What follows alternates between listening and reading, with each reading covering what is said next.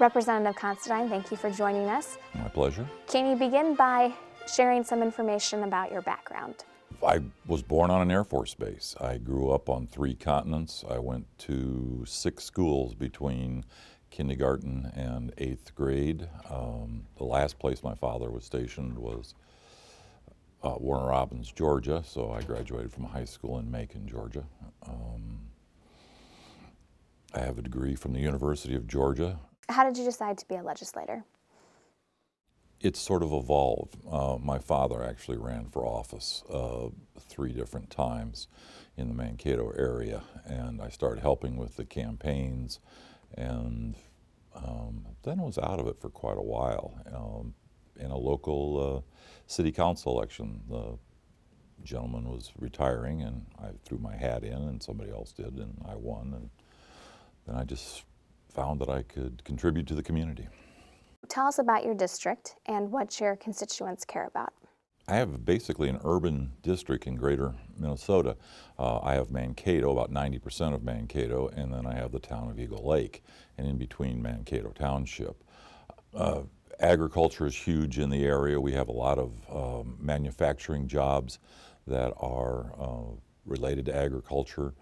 We have a couple of universities. We have a medical center now that has become a destination.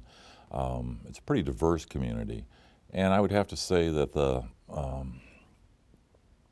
there's a lot of interest in the environment, campaign finance reform. What are you going to be working on this upcoming session?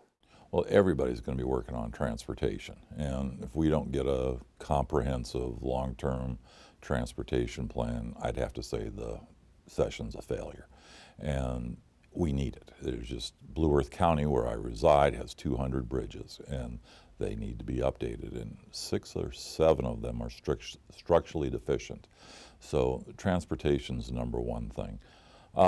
The other thing is I'm finding it harder and harder to rationalize what the PCAs and the people in nursing homes are being paid, and it's the legislature that sets their wages basically through the reimbursement, and those people are struggling to feed their children, and they're hardworking Minnesotans, and I find that kind of embarrassing. Who inspires you, and what do you find inspirational about him or her? My father is probably the best man I've ever known. He cared about people. He was a veteran. But the other one I think I'll mention is George Washington. George Washington had the army at his back, the people clamoring for him to be king, and he stepped back and said, no, we're going to be a democracy, when he could have easily made himself king of the United States.